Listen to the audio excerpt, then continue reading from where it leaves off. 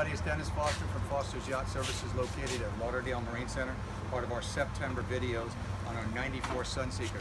And if you look what we've done here, we've done sandblasting on all these swim platform, hydraulic swim platform assembly here, which is all metal.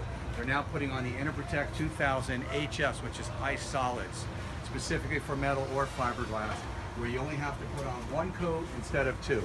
This is a real thick high solid, sort of like high build when you're doing paint work instead of finish primer.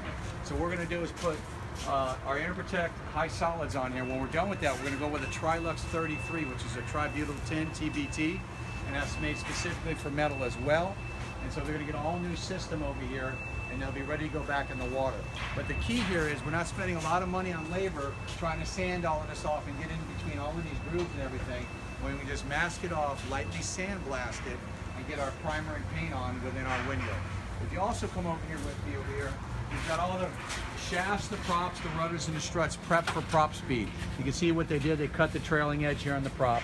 They're going to sand all of this, acid wash this, and I'm going to do the two-part prop speed application, which you can see our guy over here, Santiago, prepping for right now.